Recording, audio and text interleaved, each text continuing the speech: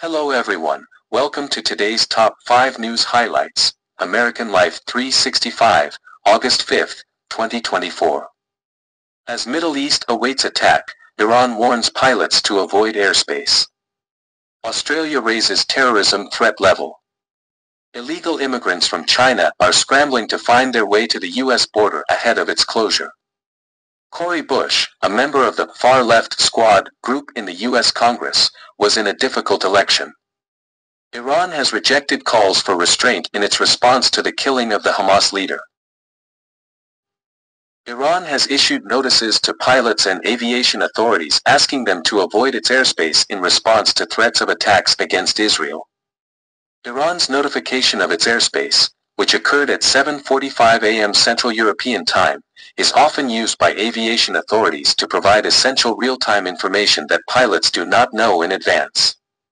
This is essentially a message to commercial and civil aviation to stay away, but there is no indication of what will happen next. U.S. Secretary of State Antony Blinken told group of 7 foreign ministers on a conference call on Sunday that Tehran could attack Israel within 24 to 48 hours, according to 2 diplomats briefed on the call. Blinken did not say what form the attack might take.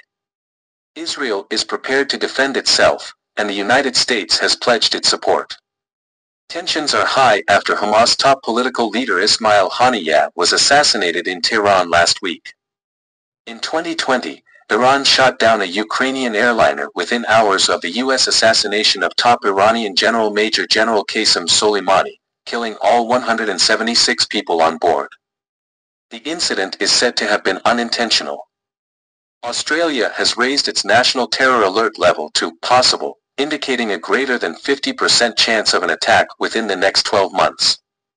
Extremism among young people is on the rise, with recent attacks involving teenagers as young as 14 years old. In April, a Christian leader was stabbed by a teenager during a live broadcast from a church in Sydney's western suburbs, in what authorities said was a religiously motivated terror attack. The incident sparked a riot outside the church.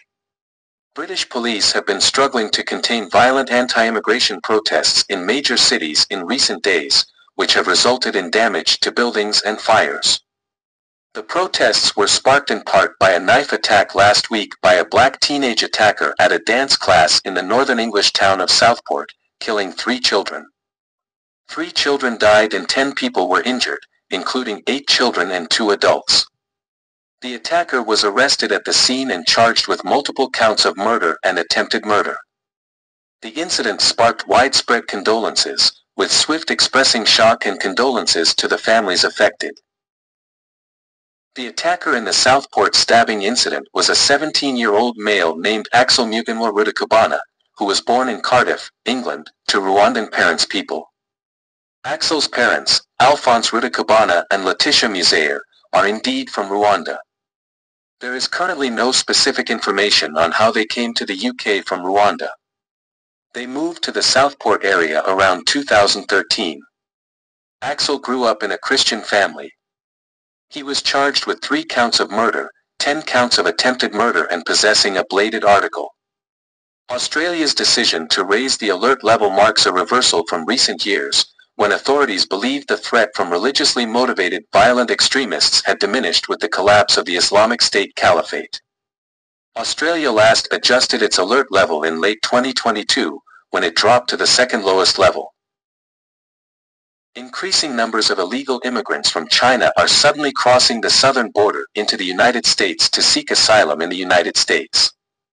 With President Trump seeking re-election and vowing to close the southern border, the prospect of the world's second-largest economy has prompted many to take new risks and come to the United States, viewing it as their last chance to enter the country under Biden. Some are currently trying to cross 9 border crossings by land from La Paz, Bolivia, about 7,000 miles from Tijuana. Mexico is the last stop for many people trying to enter the United States. Many Chinese illegal immigrants venture overland to reach the U.S. border from places like La Paz, Bolivia. The Ecuadorian government suspended visa-free entry for Chinese citizens on July 1 and closed the most popular ports of entry for Chinese immigrants. China's economy has slowed and surveillance and censorship have intensified in recent years under Xi Jinping, leading many to take desperate measures to flee their homes. Tens of thousands of Chinese have tried to enter the United States through the treacherous Darien Gorge, which connects South and Central America, first heading to Mexico, often after flying to Ecuador. A 37-year-old Chinese man who sold betel nut, a mild stimulant, in southern China said in Mexico City that he left home in a hurry in June and arrived in Ecuador days before the visa-free entry policy was suspended. The man, who gave only his surname Zhou, said he hoped to reach the U.S. border by motorcycle. "Tyranny is more terrifying than a tiger," he quoted Confucius to explain his rationale for taking the risk. The United States recently deported 116 illegal Chinese illegal immigrants, and Chinese officials are punishing those who try to leave.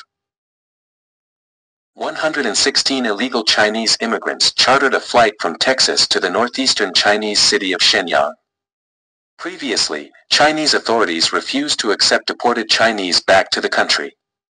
Representative Cory Bush, Democrat Missouri, is considered a strong community activist and an outspoken progressive in the House, but she now faces a tough challenge from local prosecutors who say she is unfocused about congresswomen who serve their constituents.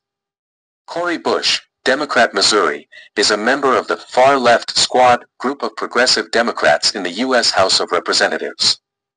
Initial members of the team include Alexandria Ocasio-Cortez, AOC, of New York, Ilhan Omar of Minnesota, Ayanna Pressley of Massachusetts, and Tlaib, who later he joined the Squad when he was elected to Congress in 2020.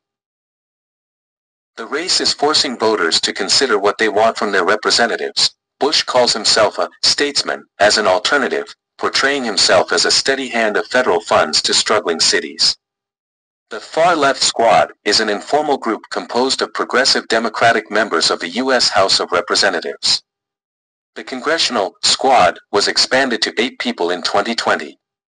The growth of the far-left forces in the Democratic Party highlights that the Democratic Party is moving seriously to the left, and the U.S. Congress is also moving to the left.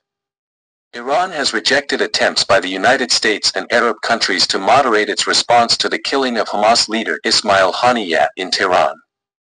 The killing and other recent attacks have heightened tensions in the region, with Iran threatening retaliation against Israel in preparation for a potential conflict. The United States and Jordan have urged de-escalation and Iran and Israel to exercise restraint. Iran told Arab diplomats on Saturday.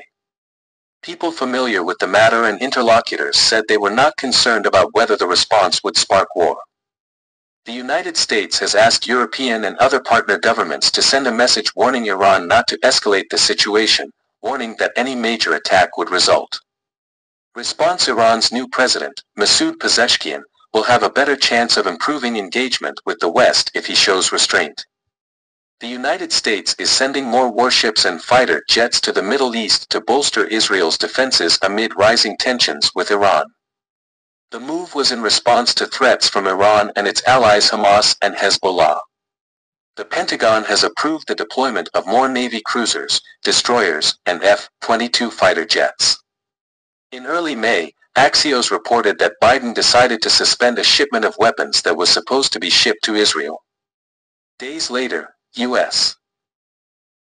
officials confirmed the shipment included 1,800 2,000-pound weapons bound for Israel. The Republican-led U.S. House of Representatives passed a bill on May 16 to force President Biden to ship weapons to Israel while urging Israel to do more to protect civilians in its war with Hamas. The Israel Security Assistance Support Act passed 224 to 187, largely along party lines. 16 Democrats joined a majority of Republicans in voting in favor, and 3 Republicans joined a majority of Democrats in opposing the measure. That's it for today's 5 new highlights. If you like our video, please subscribe, share and like it. Thanks.